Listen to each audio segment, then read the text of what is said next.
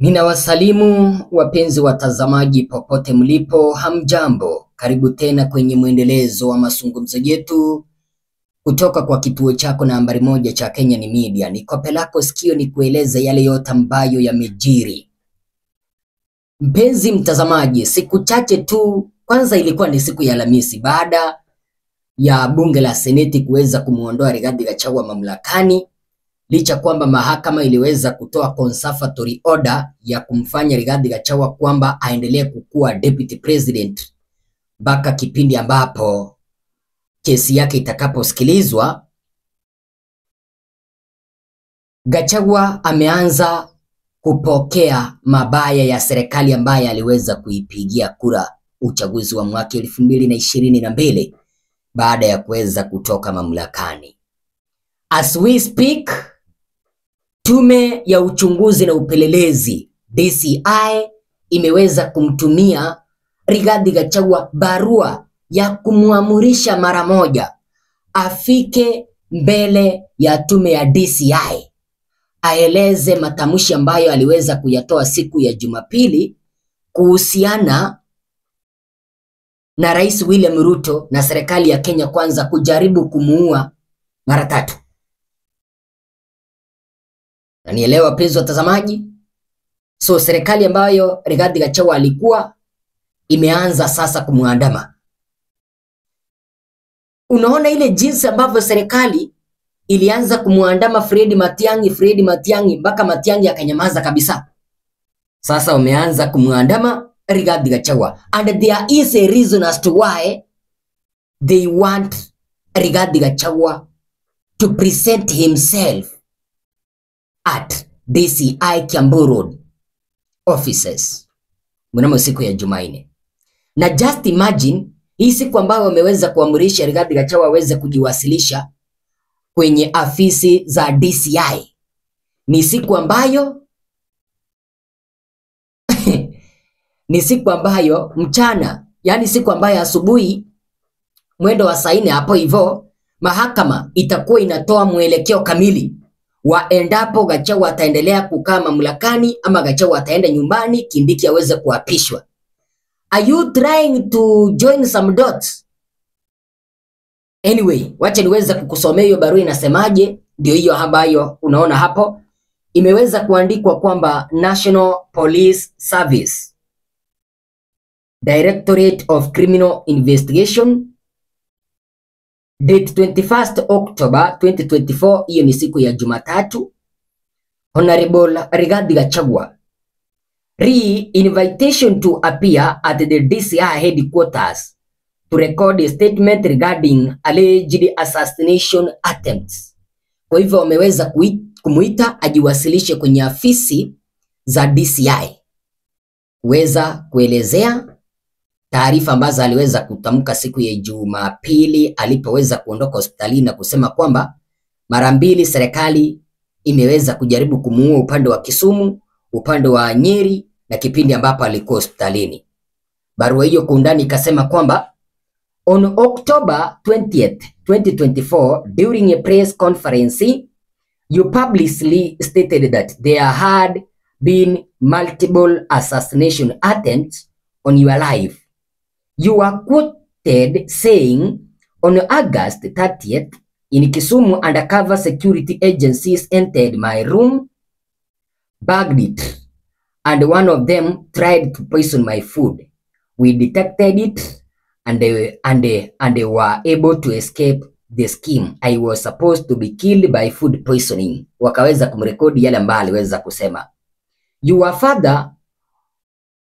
You went further to state on September 3rd, another team from the National Intelligence Service came to Nyeri and they tried to poison food that was meant for me and the Kikuyu Council of Elders. These are the serious allegations emanating from a person of your stature and cannot be taken lightly. In light of the seriousness of this matter, we kindly request your presence on 22nd October, Tuesday, at the Directorate of Criminal Investigation, DCI Headquarters, Mazingira Complex, Kiambu Road, to formally record your statement to enable prompt and thorough investigation into the matter. We understand the sensitivity of the allegations and assure you that this matter will be handled with the seriousness it deserves. Your statement is a crucial component of our investigation. Thank you for your prompt attention and your cooperation. So ladies and gentlemen, hiyo ndio barua ambayo Rigathi Gachagua ameweza kusukumiwa na kuambiwa kwamba siku ya Jumanne tarehe 22 Oktoba aweze kujiwasilisha kwenye afisi za DCI aandikishe taarifa 1-2 kuhusiana na yale madai ambayo aliweza kutoa kwamba kulikuwa na jaribio la kuweza kumwangamiza upande wa Kisumu, upande wa Nyeri na kipindi ambapo alikuwa hospitalini upande wa Karen. But ladies and gentlemen, let's now face this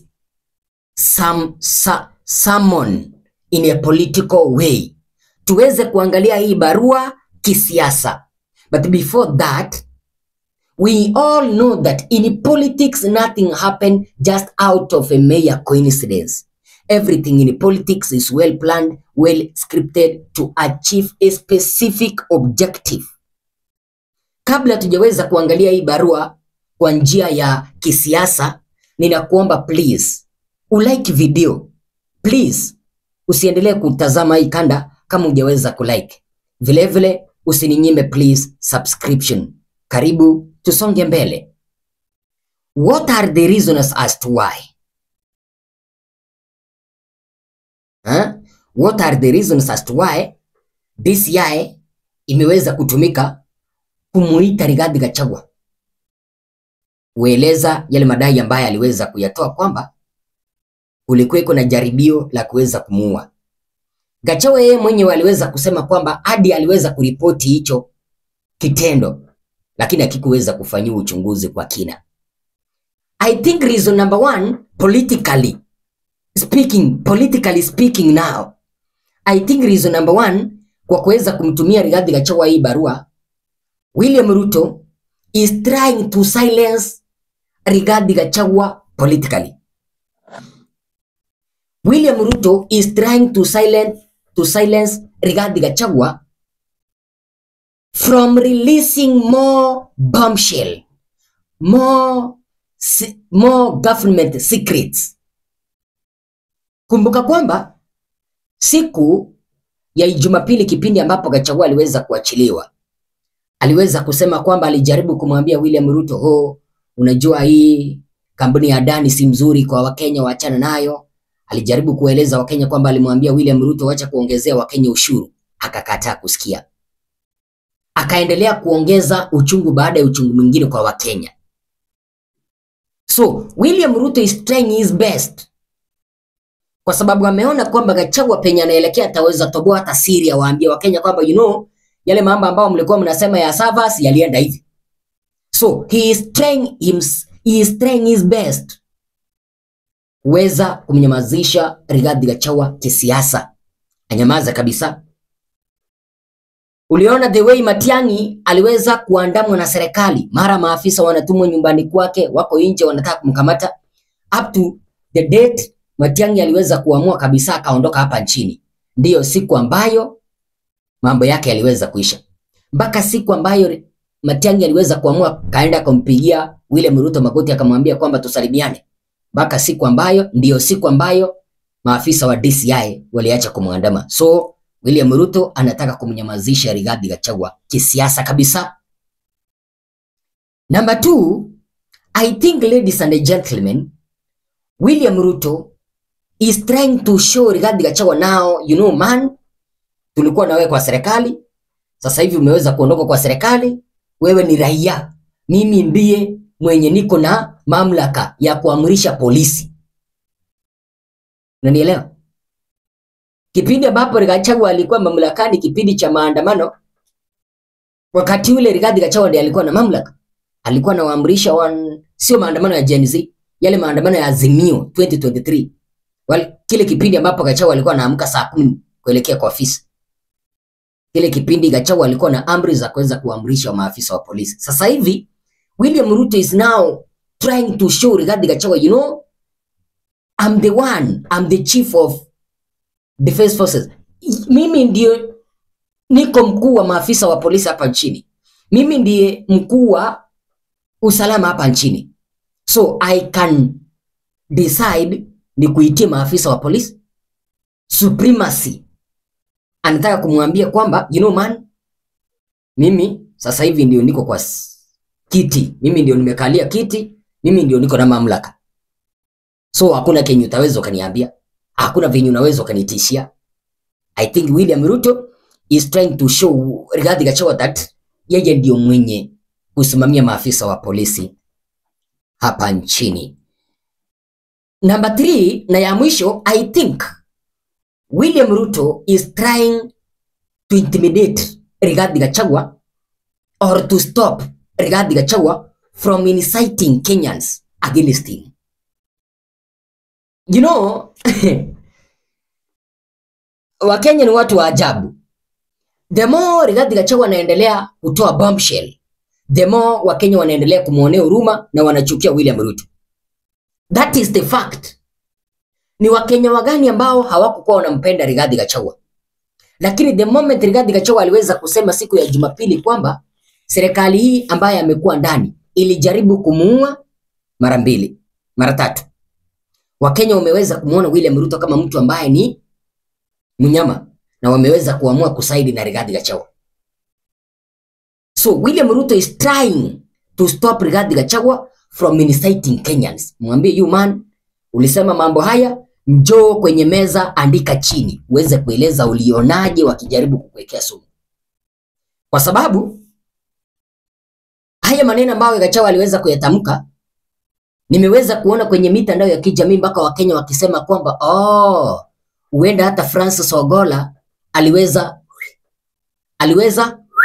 So Wakenya wameweza kusema kwamba kama Gachagua the second in command alijaribu kufanyiwa hili, hata Francis Ogola aliweza kufanyiwa hilo. So William Ruto is trying his best to intimidate and stop Rigathi Gachagua from inciting Kenyans, because as we speak right now, William Ruto has no ground. Maybe watu wa Nyanza penye Raila anatoka, Mount Kenya, nyumbani kwake upande wa Rift Valley wamemkataa because hakuna maendeleo ambayo ameweza kufanya pale. I don't know what is your take. That is my take. See you in the next video. Mwenyezi Mungu akubariki. Majina yangu ninafahamika kama Mr. Eagle Ezra. Kuwa muungwana, uweze kusupport hiki kituo kwa kuweza kupiga subscription.